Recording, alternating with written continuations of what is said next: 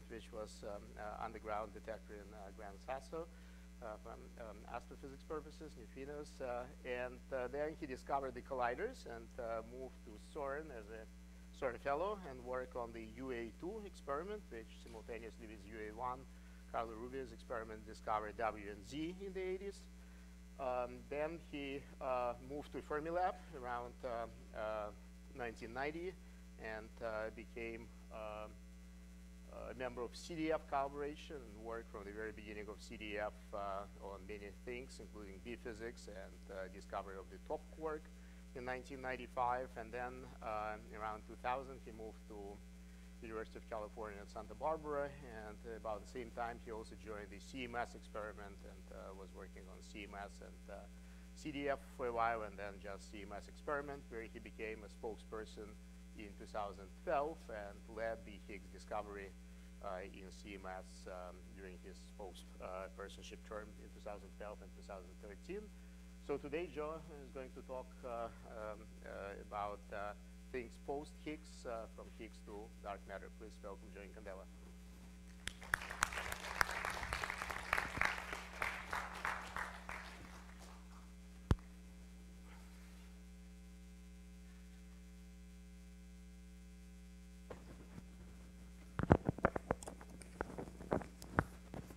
All right, thank you, Greg, for that very nice introduction. Thank you all for coming out for this talk. Let's see. Maybe I'll put it, decide which side works best. Can you hear me okay? Yeah? All right, so this is kind of, this talk is kind of motivated or inspired by the various things I'm working on now. So it's a little bit of a hodgepodge, but I tried to pull it into one story. Hopefully it works for you. Okay, so I'm going to talk about what's going on, where things stand in particle physics, and make sure this works, and what some of the big challenges are today and what we're doing. All right, so first of all, you have to know a little bit about particle physics. What we think we understand well is mostly described by what we call the Standard Model. And this is something that's been developed over about the last 100 years. It's been made possible by the discovery of many subatomic particles and many theoretical innovations. And in some sense has created a new periodic table of the fundamental particles, and that's shown here. So we have only a small number of elementary particles. I saw Carlo Rubbia, who Greg mentioned was a famous physicist at CERN, still at CERN, still famous, and he once gave a talk. He slapped, back it was when they had plastic transparencies and overhead machines like that. He slapped the transparency down showing this information, and he said, after 100 years and billions of dollars, this is all we know. But that's a good thing. We want it to be simple. And the interesting thing, too, is it's very simple. It's actually described by one simple equation. And it's made up of fermions. This is Enrico Fermi. I like to show this picture because this equation is wrong. Right? It should be E squared over H bar C. But I'm sure he didn't write that. I'm just warning you, if you ever have somebody who wants to take a picture of you at the chalkboard, check the board. And Sachandra Nath-Bose, who wrote to Einstein, and Einstein actually read his letter about statistics for bosons, what we now call bosons, because of him. Oops. But we know this can't be the full story. Okay? There are many things that aren't explained, and I'll repeat this a few times and talk about some of the things we're looking for. First of all, the Standard Model is a model. It's not a theory. It's an effective theory with many unanswered questions. We don't understand why the masses are what they are. There's a big, big difference between the electron mass and the heaviest particle, which is the top. We certainly don't understand the neutrino masses, okay, where they came from. And we don't understand why we're at this energy scale, what we call the electroweak scale, which is between, say, 100 GeV and a TeV, where we find interactions or masses of particles. The only natural scale is the Planck scale in the Standard Model, which is way higher. And in fact, the Higgs, which I'll return to, requires kind of extraordinary gymnastics to explain within the Standard Model. So the issue, in fact, is that if you do higher order corrections to the Higgs mass, this kind of classical bare mass, you find that the corrections are huge, particularly for third generation quarks and vector bosons. And they drive the mass corrections up to the Planck scale, okay, which is 10 to the 19th GeV, and we found the Higgs at about 10 to the 2 GeV. So we're only off by 17 orders of magnitude. And this is a theoretical and or philosophical problem. One possibility is that if you tune the standard model parameters well enough, everything cancels out, and you get the right mass. But this is the cancellation that you'd be looking at. Something like 34 decimal places, which doesn't seem very natural to us. That's where the term natural comes from. You know, we don't know many systems that accidentally happen to be that well balanced. I mean, there's a famous story of the sun and the moon. You know, the moon eclipses the sun almost perfectly, like to within 1%. But we don't claim that nature did that on purpose. That's just an act of coincidence, right? The other possibility is that there are partner particles to the standard model, so that these partners, when you do the calculations, the terms that go to the Planck scale actually get canceled, and that's shown here.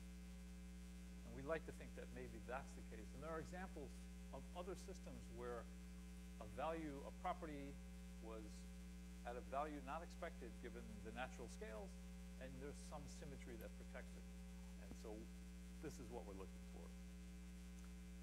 And a lot of this probing of the electroweak scale has been done at the LHC. It was intended to be done at the LHC. The LHC was designed to do this. And in particular, it was designed to cover all possible Higgs mass values that we thought were allowed given our knowledge of phenomenology, essentially. So that was roughly 100 to 1,000 times the proton mass. And we wanted to search for new particles, particularly particles that could be these partners that we're looking for to help understand why the Higgs is where it's at. This shows the schedule. It took a long time. First studies began in 1984, and we didn't start operating until 2009. So it took a quarter of a century to go from first discussions to actual operation. And then the Higgs was discovered in 2012. This is an inside view of the tunnel. The biggest challenge was building the superconducting magnets that keep the particles on circular tracks. There are about 1,200 of these. The ring itself is 27 kilometers.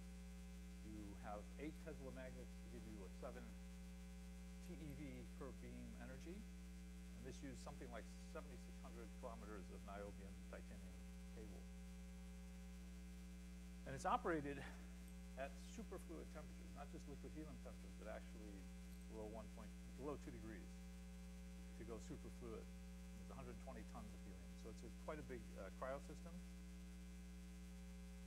This shows you the bending, the momentum that you can handle for a given magnet strength and radius. So obviously, the bigger you go, the weaker your magnets can be for a given momentum that you want to have for your particles.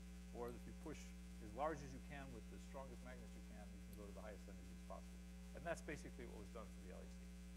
Now, in 2015, the collision energy went up from 8 to 13 TeV. And this was after repairing magnets. As you may or may not recall, there was an accident in 2008. We discovered a fault in the design, if you like, of the magnet connections. And it was decided to run at slightly lower currents. And now we're moving closer to the final design energy, which is 14. Okay, I want to tell you about the experiments. There are 4 major experiments. I'm only going to tell you about 2. There's Atlas, which is our competitor, and the CMS experiment, which I'm on. I just want to show you these really quickly. This is the schematic view of the Atlas detector. Its weight is 7,000 tons, which is actually the weight of the Eiffel Tower, to give you some idea. And there are about 3,000 kilometers of cables, which is from Providence to Denver, I discovered. It's 150 feet long, more than 6 stories tall. Those you can see some people. And the size and the mass are really determined by what you need to measure the momentum and energy of high energy particles. We have magnetic fields, charged particles. Their trajectory is curved in a magnetic field, right? So if you have very high energy particles, to curve them, you have to have either a very strong magnetic field or a long lever arm over which you're measuring. Atlas has a kind of a medium scale magnetic field and very large lever arm. And it has about 100 million independent sensing elements. In every event, you track about 100,000 particles, something like this. We have an event every 25 nanoseconds. And you end up incurring a lot of radiation, up to 10 to the 16th neutrons per square centimeter. And I'll come back to that, because that's one of the limiting factors in these detectors. They eventually incur too much radiation damage to continue. So there's something like 38 countries, 200 institutions, lots of scientific authors. And this is, again, another person. This is as they were building Atlas before they filled it with the full detector. These are just the large toroidal magnetic rings. Inside the detectors, you have basically every square or cubic inch filled with high-tech detection elements, which I won't go into in great detail, but I'll give you some examples of some of the new ones that were developed. CMS was actually built in segments on the surface and then lowered, each segment being several million pounds, had to be lowered 300 feet. So that had to be done with care. And you can see there are four cables, it looks like, that hold these objects. I gave a talk like this to high school students, and one of the students said, "What are those cables made of?" And I had no idea. So I went back and found out. And it turns out that each cable is made of 52 one-inch thick steel cables. And every one of those steel cables went to a separate reel, which was monitored by an engineer. There were 208 engineers monitoring the lowering of these things from a Swiss company. And the reason being that if the tensions were not balanced properly, the thing would start to rock or sway or twist, and there were only 3 centimeters of clearance. So it was worth the 208 engineers, I guess. Everything came down without damage. So here's the installation of the tracker, which I contributed to, and also Brown University, many of the faculty here, being installed. So the total weight of CMS is 2 Eiffel Towers, actually, so 14,000 tons.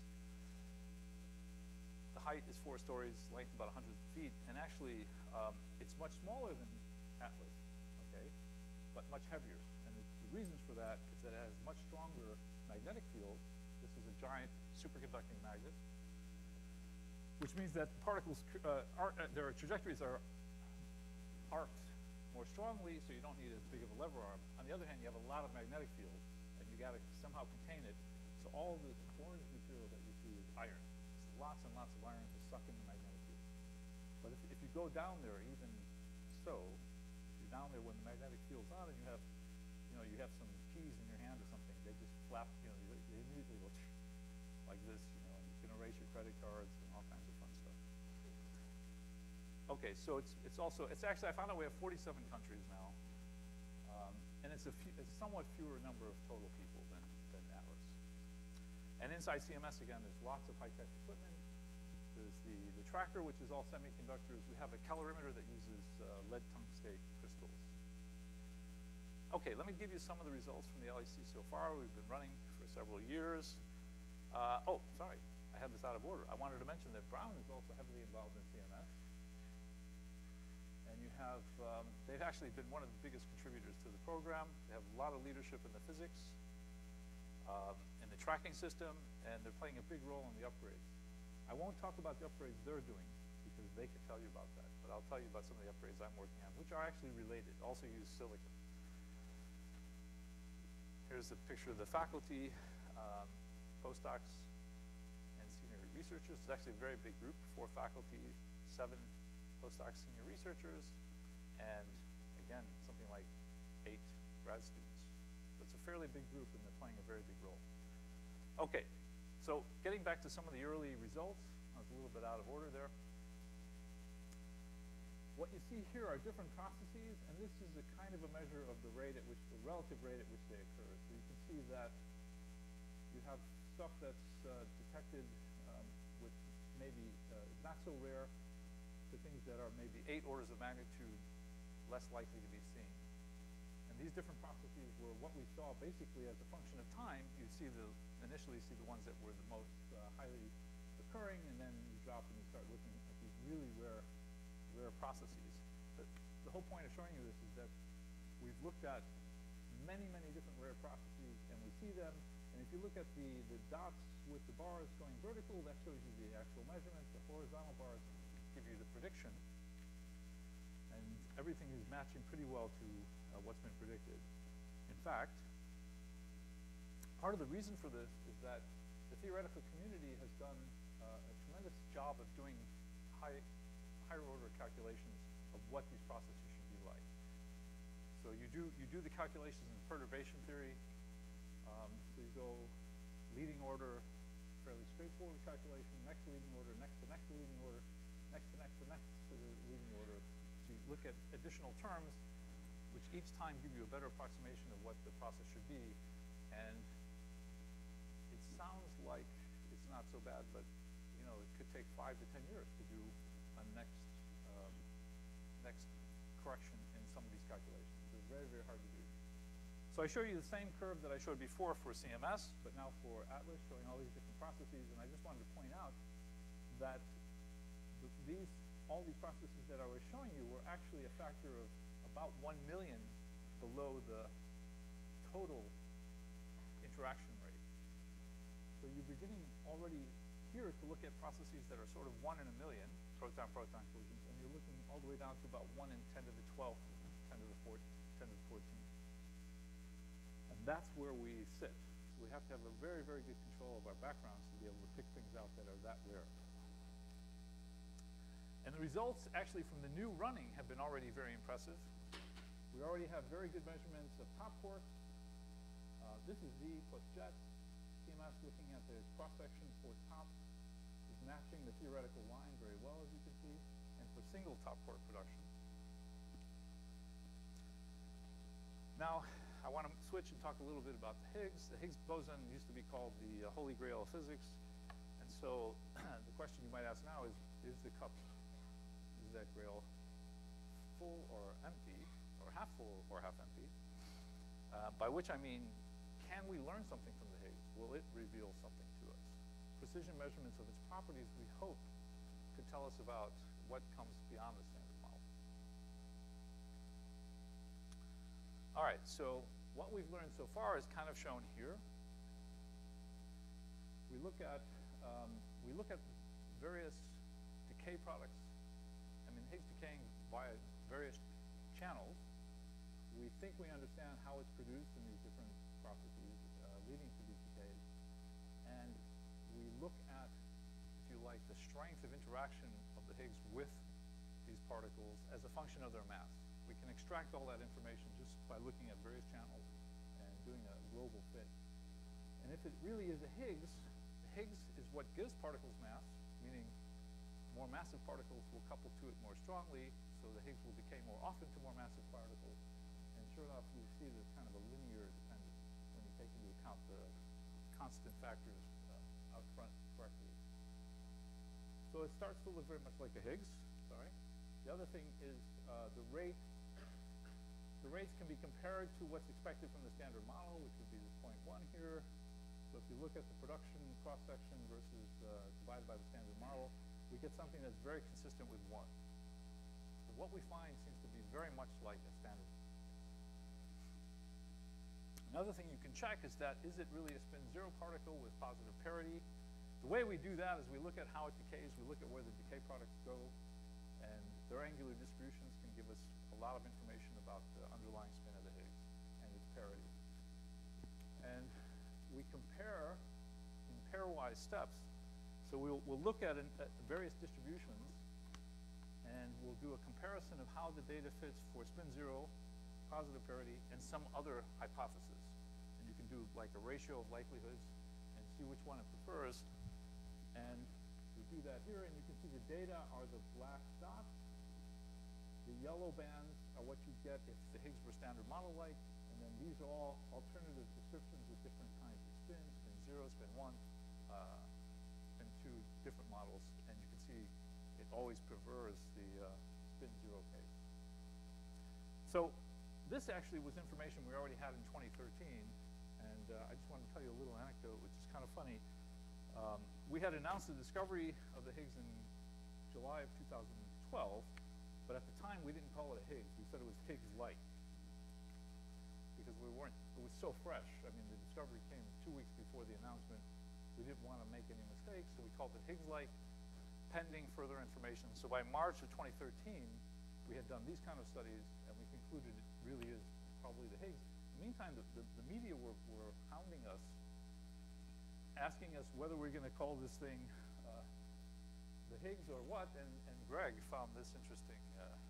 It turned out that the day we announced that we went on record claiming it was really the Higgs boson was the day that they selected a new pope. And so we saw this this funny headline. I won't say anything about the God particle. Trying to think of a good joke, but I can't really.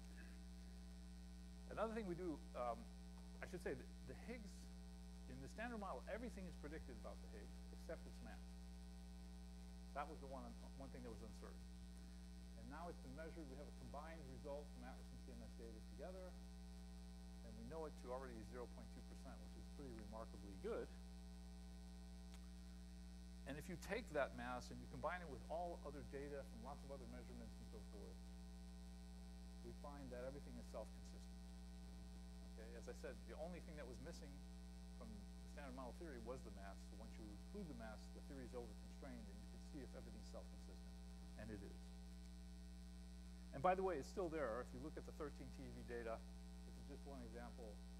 We find that there is a very good signal in the H2V for leptons. And again, the strength of that signal is really pretty much bang on what you expect from the Standard Model, albeit with fairly large uncertainty. So you might ask, if all we're saying is Standard Model, is the Standard Model, is everything else being hidden from us at the LHC? Because all we seem to be seeing is the Standard Model. And the answer is yes, so far, but we're not done yet. So we have a long way to go, and I'll tell you a bit about what we're doing and what are some of the physics goals and how we're going after it. Now, one thing that's interesting to point out is that this mass, which we now know is 125, okay, at the time that this person, Guido Altarelli, gave a talk, it was estimated to be 125.6. Now we know it's 125. That turned out to be kind of just what no one expected, which I like. I mean, when I say no one, I'm talking about theoretical physicists. We experimentalists had no a priori bias. But it turns out if you believe that it's a supersymmetric Higgs, you'd expect its mass to be lower in most SUSY theories that were popular. And if you expected it to be a Standard Model Higgs, it should be a little bit heavier. So it kind of fell right in between, which is already kind of interesting, and a hint for something. And what we want to do is understand, this shows you the Higgs sector in the Standard Model Lagrangian, and these are the couplings of the Higgs to the vector bosons, these are the couplings of the Higgs to the fermions. What we want to do in the future is measure these couplings to other particles to very high precision.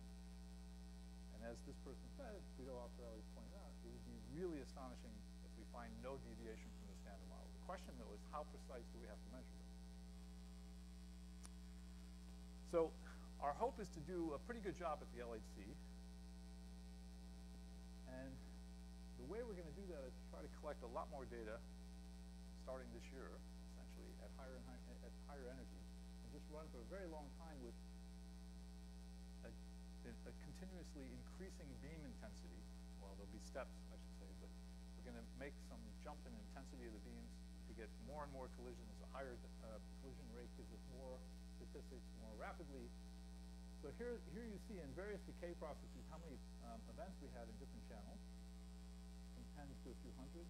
By the end of 2018, you can see there'll be about a factor of 6 improvement, maybe more in some cases, more than 10 here. And by 2037, when the LHC stops running, we'll have many, many thousands of each. And with that, we'll try to have much more precise measurements. This gives you somewhat of a feel for the timescale of these kinds of studies that we do. It actually takes a very long time for us to understand the elementary part of the universe, so to speak, these days. But that's almost always been the case at some level. So our initial measurements on the coupling were sort of 10 to 25% uncertainty. You need about 3% uncertainty to really probe new particles that are contributing to the coupling. And here's a bunch of different models. These are kind of the uncertainties or the ratios of couplings that one would be looking at. So we need to have precision in the order of a few percent, if you like, on the couplings to really see if there are deviations that would match these kinds of models. So by the end of running, we'll be able to get down to the 2 to 8% level in most of the couplings. And we'll also have access to very important rare decays. So this shows the couplings, if you like, the photon, W, Z, gluon, B, et cetera, et cetera.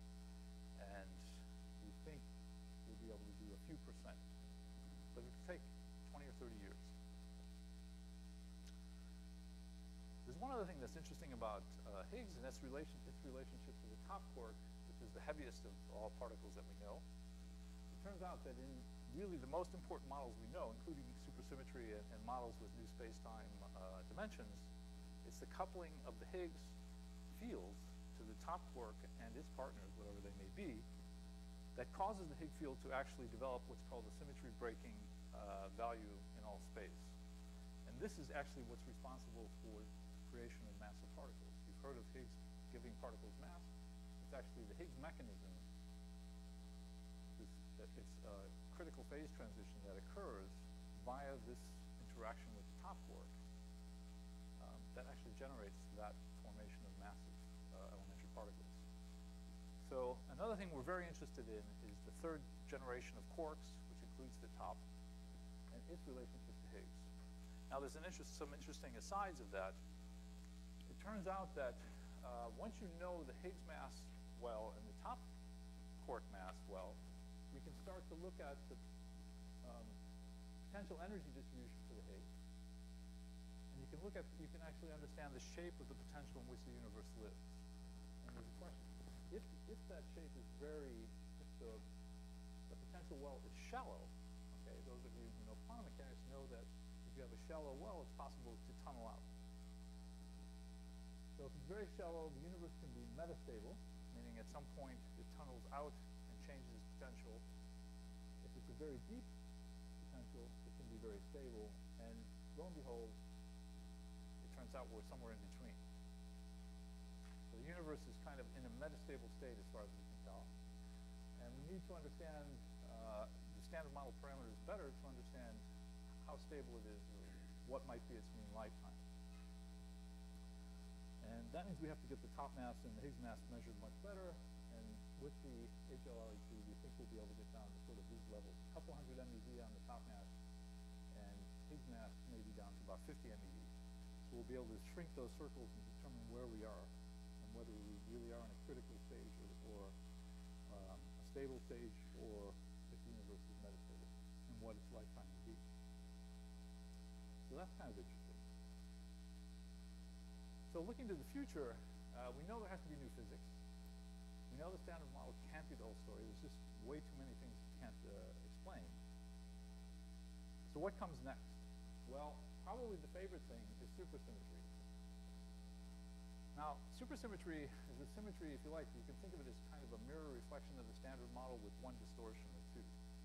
And what that distortion is that for every standard model particle that you have, if it's a boson, supersymmetry will reflect it into a fermion. For every boson, there's a fermion. For every fermion, there's a boson. And probably the masses aren't quite equal, because if they were, we should have already found it. So we think supersymmetry is there. If it's there, it's heavier. Now, there's some benefits of SUSY, which is why people like it. For one thing, it unifies the strengths of all the forces that we study other than gravity.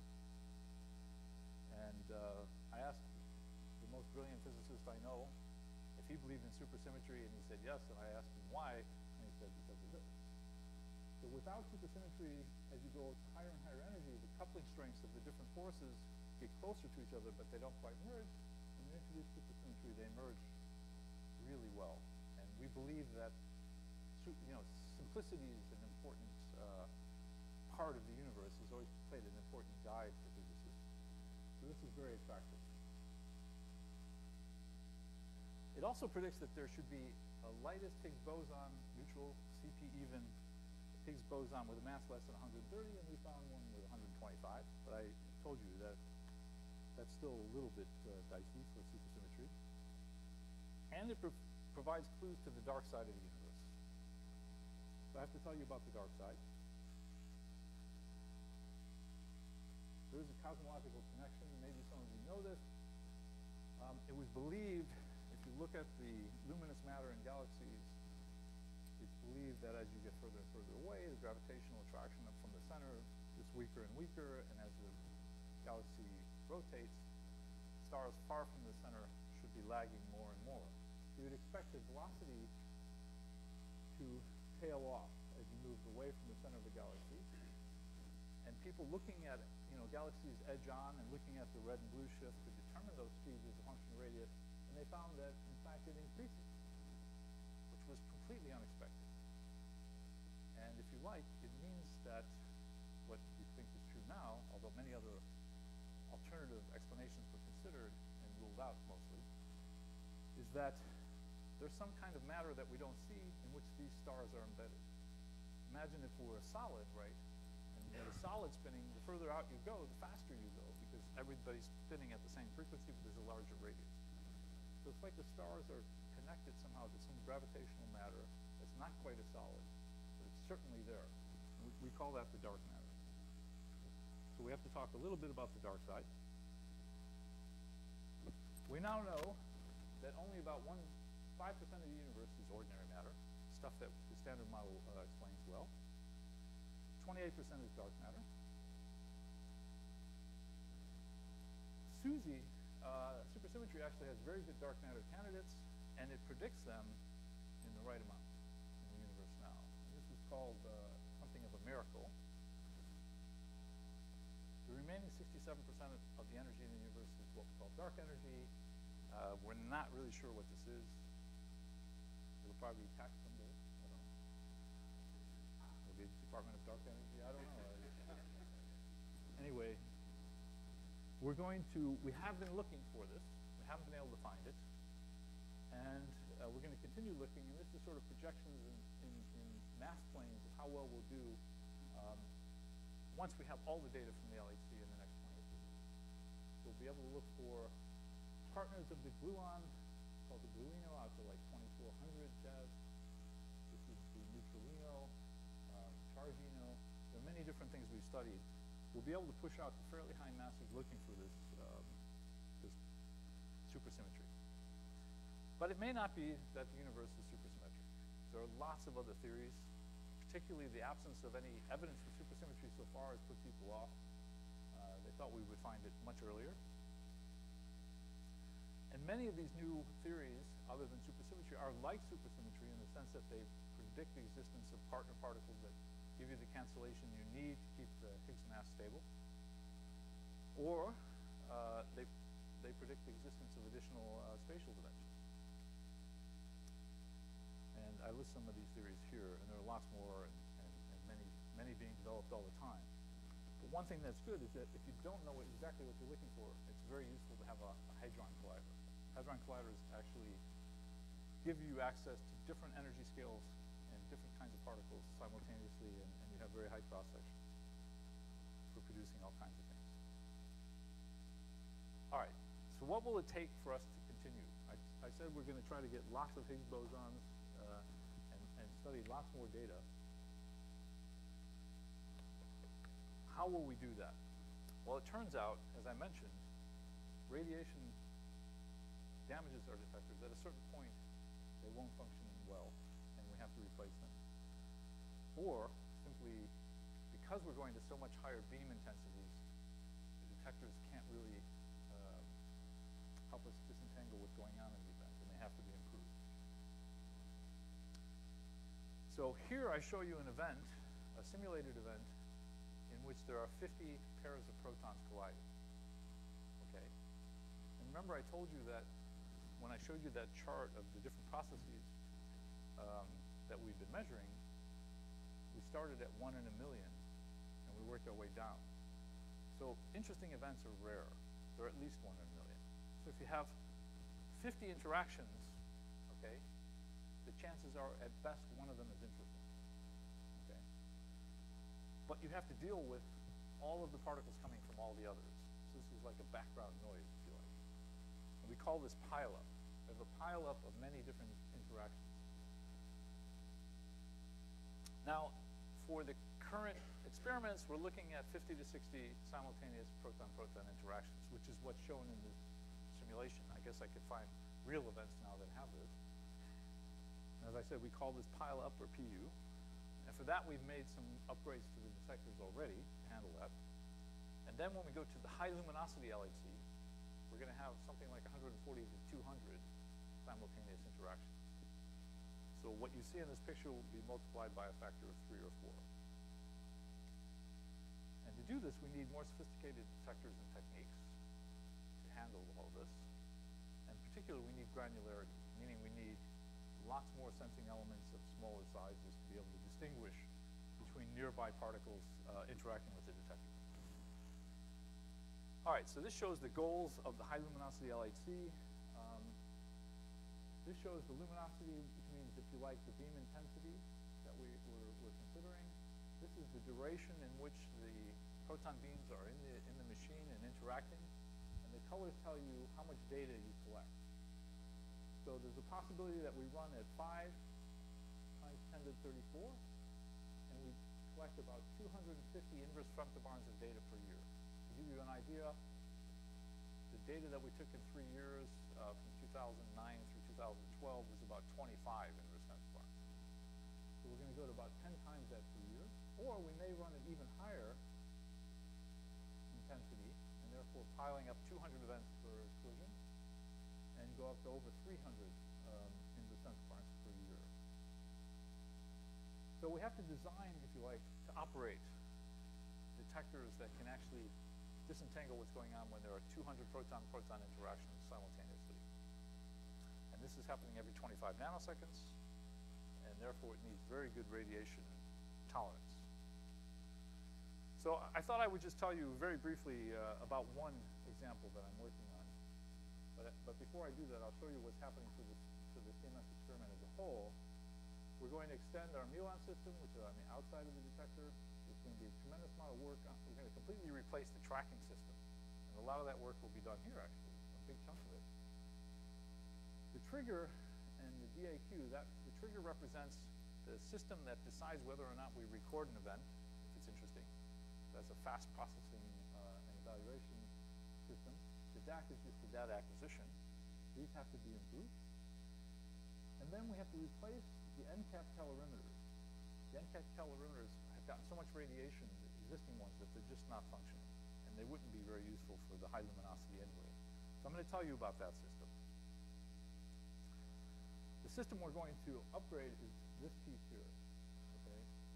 This nose cone, this what we call the N-plug calorimeter. This shows you the kind of radiation we're anticipating this detector will see by the time we finish running in 2035 or 2037. And this is a kind of a temperature map of that radiation, showing the equivalent number of neutrons per square centimeter that those parts of the experiment will see.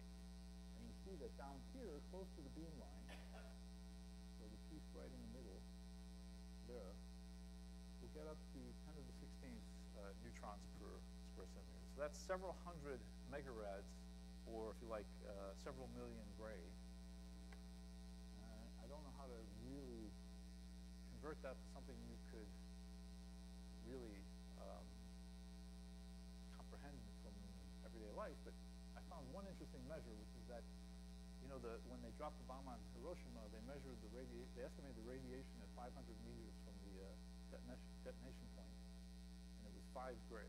Okay, so this corresponds to roughly 1 million Hiroshima bombs in terms of the amount of radiation that this part of the detector has to absorb.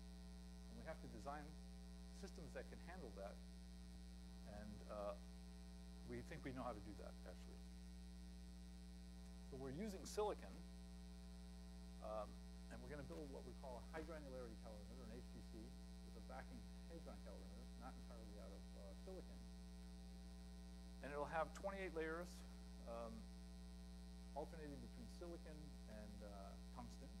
Tungsten is used to basically stop particles, have them interact, produce lots of secondary particles which interact and initiate a shower of many, many particles that produce signals in the silicon that are in alternating layers. And then later, we switch from tungsten to brass. The silicon layers will be, depending how close you get to the beam line, will be thinner and thinner silicon, because it turns out it's harder and harder to operate silicon in high radiation. And one way to make it easier to put high voltage across it is to make it thinner. And basically, we're going to exchange a detector that has about 20,000 channels with one that has about 6 million. So that's what I mean by granularity. We're going to go from fairly coarse system, 20,000 pixels, to 6 million pixels. So this involves roughly 600 square meters of silicon sensors, 22,000 modules. I'll explain what that is. 92,000 front-end readout chips. And the power of this device will be about 120 kilowatts. Which doesn't sound like a lot, but we have to run it at minus 30 degrees, so it's going to take some effort. So we've done studies in radiation of silicon, and here you see the signal for 300 micron silicon with fluences up to 10 to the 15th. Do I have that right? With 200 micron thick silicon, the fluences up to about 5 10 to the 15th, and then with about 140 micron thick silicon, the fluences up to 1.5 times 10 to the 16th. And these represent the radiation doses we'll see at different ranges of radius from the beam line. This will be the worst case. We'll have the thinnest silicon, and you can see the signal drops with radiation by about a factor of 2. Meantime, you produce lots of defects in the silicon from all this radiation, which causes a lot of dark current. And that's shown here. So it's increasing like exponentially. But what's important to note, too, is that all the data points match very well the theoretical expectations. So we can predict very well how the silicon will behave, and we are confident that if we operate this thing properly, we can survive the entire length of operation.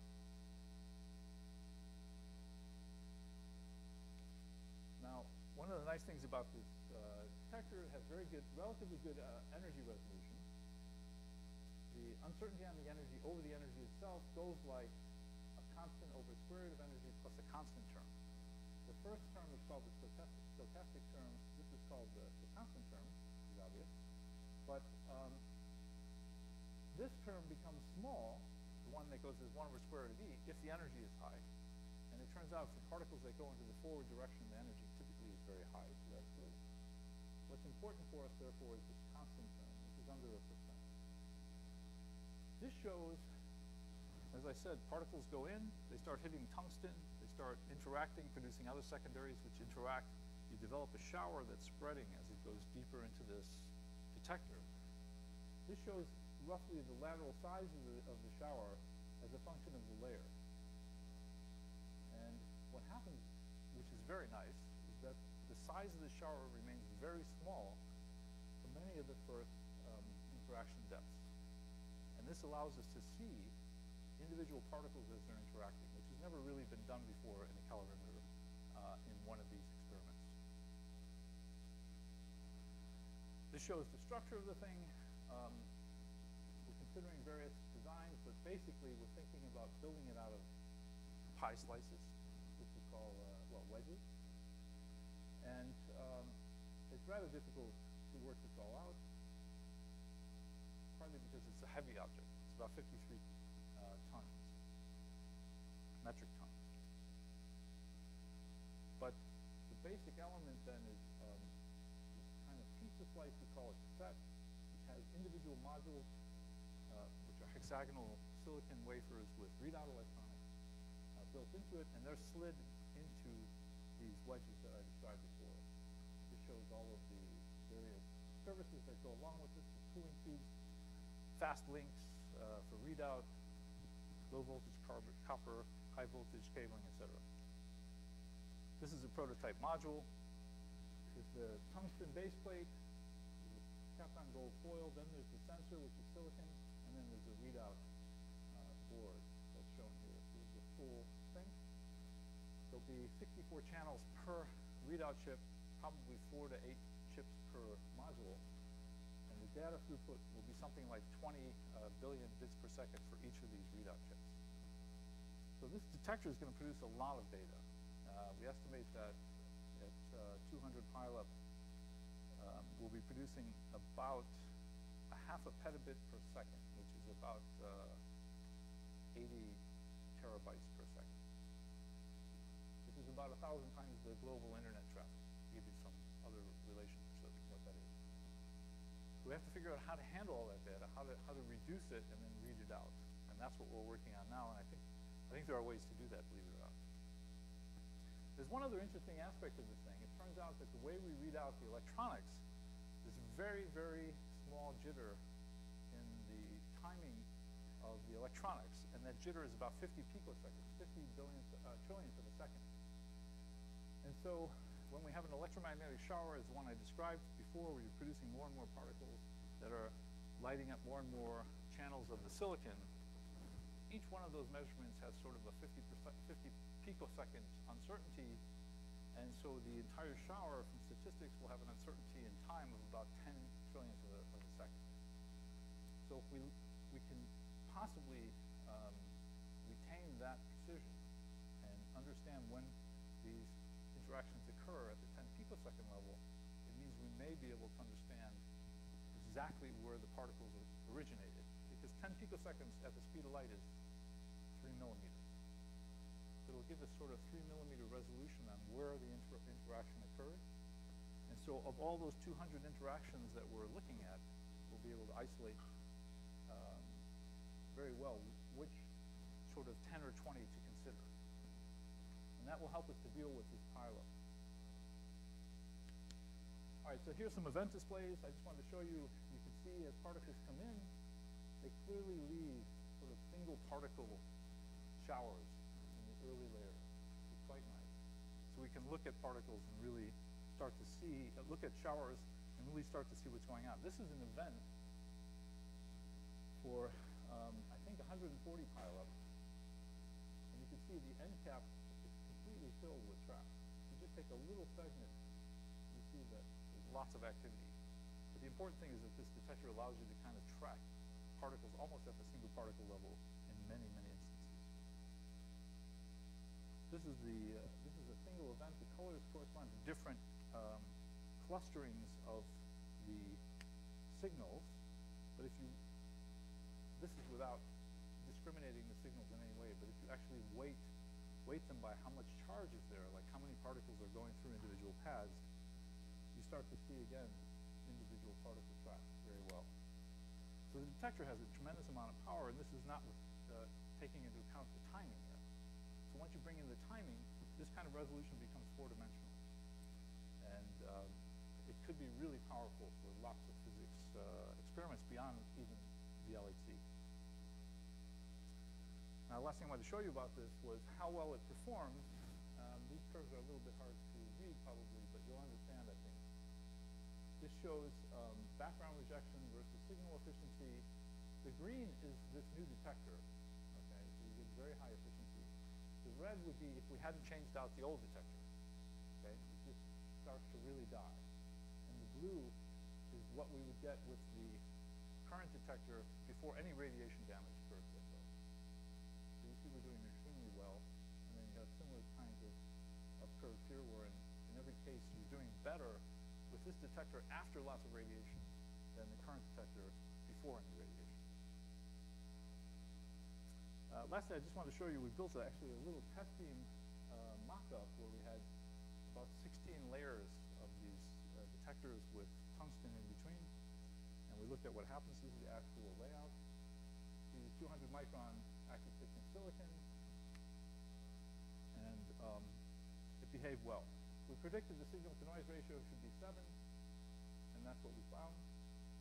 The response is very linear as a function of energy. It was a little bit higher than our simulations predicted.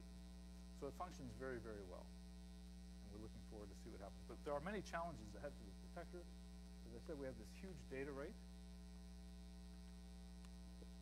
on the order of 10,000 gigabytes per second that we have to deal with. Somehow we have to crunch that down to a much smaller volume to be able to read it out. 100 kilowatts is a lot of energy to dissipate at minus 30 C, and the construction is very tricky with something like 100,000 cables that have to transit from cold to room temperature. Anyone who's built detectors that run gold know what a headache this is going to be. But we're working at it.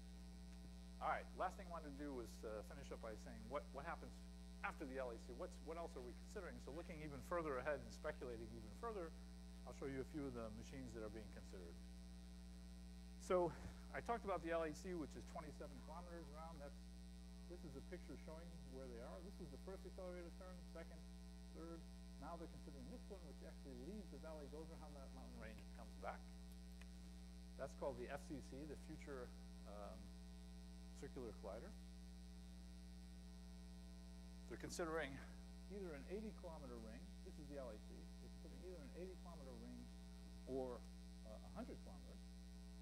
And this would allow us to study electroweak symmetry breaking, the Higgs mechanism, if you like, and the unification of the forces to very high, to very high energy scales. Really understand the Higgs potential extremely well. Look for supersymmetry to very high masses.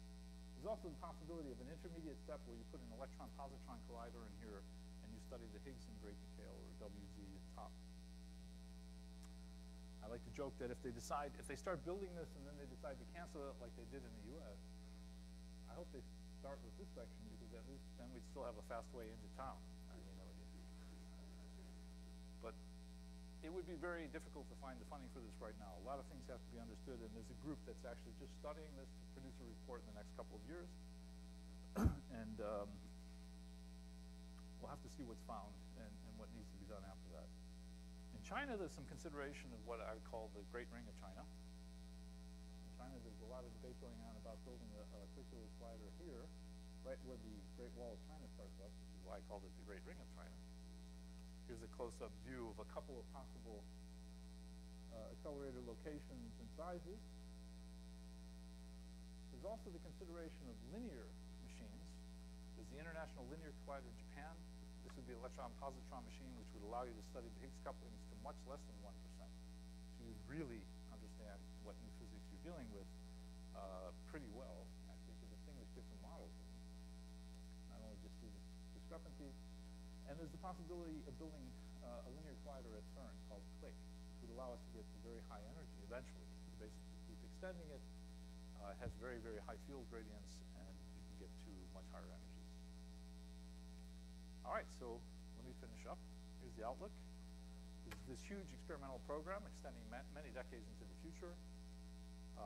We're developing instruments with unprecedented capabilities, actually, and possibly some interesting applications beyond our field.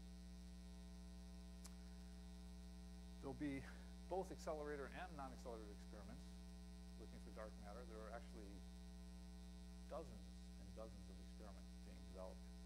So I think we will make contact, so to speak, with dark matter sometime in the not too distant future. I don't want to predict exactly when, but it seems unlikely that we will go much, much longer. And that will be very interesting. So these are challenging but exciting times, and I'll leave it at that. Thank you.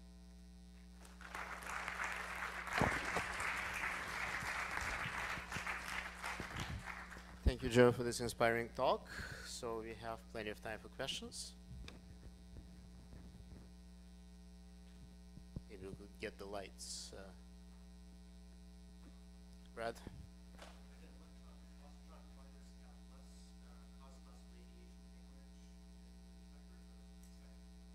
It depends what kind of damage. They cause, they don't cause bulk damage to silicon, for example, not much, except for to the extent that they produce nuclear interaction, which is much rarer. So you have less bulk damage to silicon, but you know, photons are the main source of damage to surface electrons. So, but I think for us, for the sensors we'd be building, the devices we'd be building, we would be in pretty good shape, yeah, radiation-wise. I think you'd still have to be design and use radiation-tolerant systems, though. Yeah. Over there?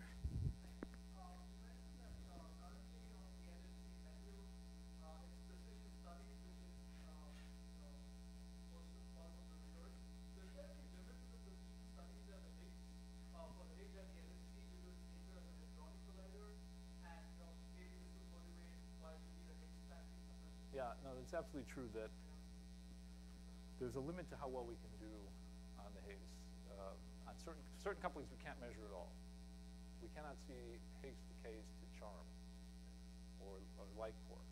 We hope to see, not too distant future, maybe in the next 10 years, Higgs decaying to muons. And that would be the first time we've seen any connection to the second generation of particles, so to speak. At an E plus E minus collider, you have a very different situation. And the reason for that is the backgrounds are just too large, okay? Also, the calculations are difficult because you're convoluting, when you collide protons, you're not actually colliding two-point particles. You're colliding a bag of quarks and gluons with another bag of quarks and gluons, and then what actually will collide will be a quark with a gluon, or a gluon with a gluon, or a quark with a quark. And there are probability distributions for how much of the proton momentum they carry, okay? So in any event, you're not sure exactly how much that was, and there's fairly big uncertainties. There's some uncertainties. There are also theoretical uncertainties on some of the calculations for these processes.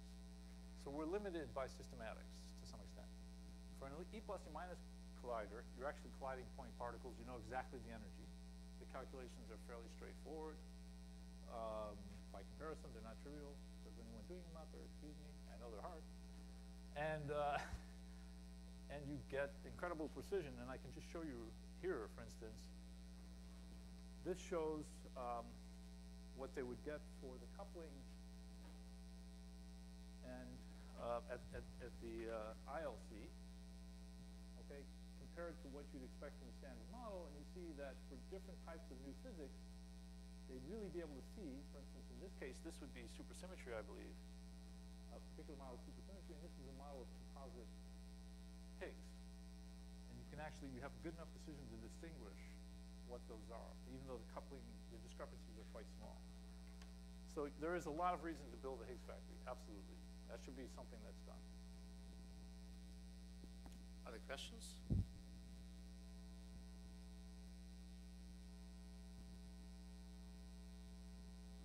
Yes, there.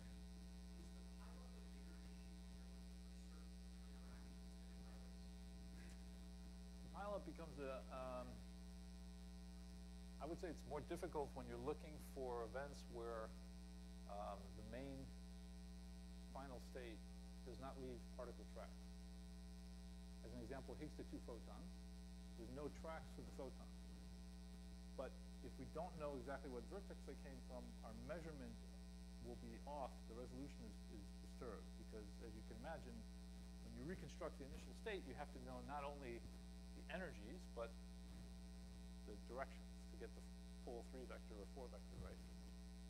So we need to know the interaction vertex to at least a centimeter or less.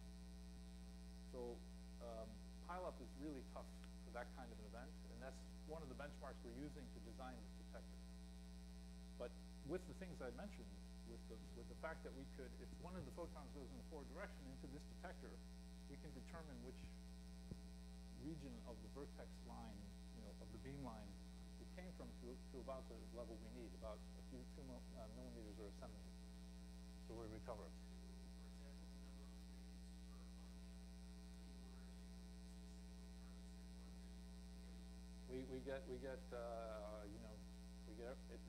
Every bunch has roughly the same density of protons, and we get roughly 200 plus or minus square root of 200 or whatever. We can't tune it, no. Well, you could go to, say you wanted to go to lower pileup to study the Higgs to 2 photons. You'd also be going to lower luminosity, meaning the probability you would wait much longer to get the statistics. So if we want to get the high statistics, we have to deal with the pileup. But there are precision measurements like WMS where people seriously consider having a special run at low luminosity. For a process like a W, which has a very high cross-section, you can run at low luminosity statistics are not going to be an issue. But for the Higgs, which, you know, is very rare, we have to get as much luminosity as we can, so we have to find ways to localize these things. Yeah. Gunk.